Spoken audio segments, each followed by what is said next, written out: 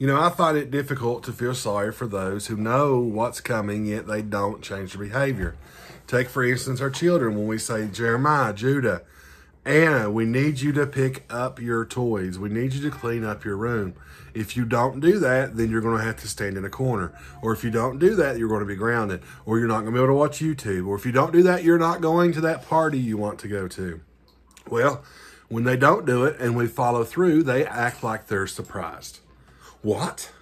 I don't get to go? I have to stand in the corner? Why? Well, we told you what was going to happen. Hi, I'm Pete, and me and my wife, Shauna, are both ordained ministers at the Church of God. And together, we are Galley Family Discipleship. We believe the best way to disciple your family is reading and studying the Word of God together and simply discussing it. And today, we're talking about 2 Peter chapter 3, verses 17 and 18.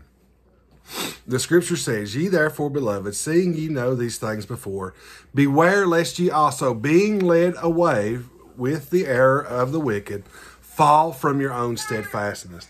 But grow in grace and in the knowledge of our Lord and Savior Jesus Christ. To him be glory both now and forever. Amen. So here, Peter ends his letter by giving what? A warning.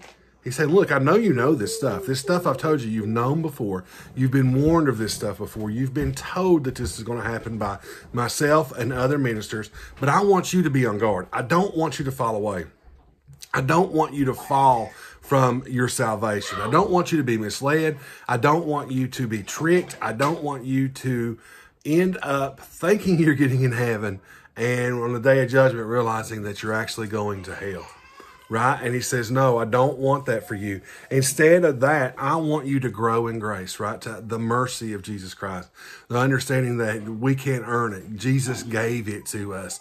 There's nothing we can do to earn it. And then it says also in the knowledge of our Lord and Savior. I want you to know more about Jesus. I want you. That's why every day, we encourage you to edify yourself for reading the Word of God. Get in the Word. Learn more about God. He wrote a book about himself. Read it daily.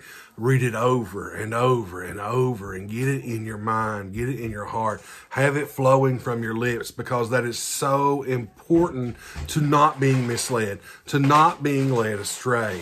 But in the opening analogy, I talked about how the kids, when we talk with them and say, hey, look, if you don't do this, you're going to be punished. You have to realize that God has warned us. There's a punishment to come, right? You read Genesis through Revelations, you realize he's a just God. He's a holy God. He's a righteous God. And you read where he says, you know what? Jesus is the only way, right? No man comes to the Father but through the Son. And Jesus is the way, the truth, and the life. And he's warned us, and he's warned us, and he's warned us. And he said, hey, look, if you don't accept this sacrifice, if you don't accept my son, you're going to have to pay the debt for your own sins. And that means eternal separation from me. So you know what? On the day of judgment, there's going to be a lot of people standing before God. And God's going to say, depart from me, you worker of iniquity. I never knew you. They're going to say, what do you mean? What do you mean, worker of iniquity? Scripture even says, they'll say, hey, I cast out demons in your name. I healed the sick in your name. I served other people in your name. And Jesus is going to be like, I don't know you. I do not know you. You never had a personal relationship with me. You played religion, but you did not know me.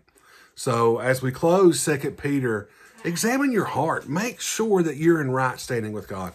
Make sure that you're walking the path of righteousness. Make sure that Jesus is foremost and up front in your life and you spend time daily with him. Remember, there's 4 things we believe a disciple of Jesus Christ will do every day. We want you to seek to encounter God. We want you to exalt God.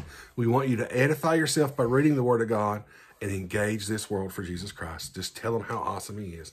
Until next time, God bless.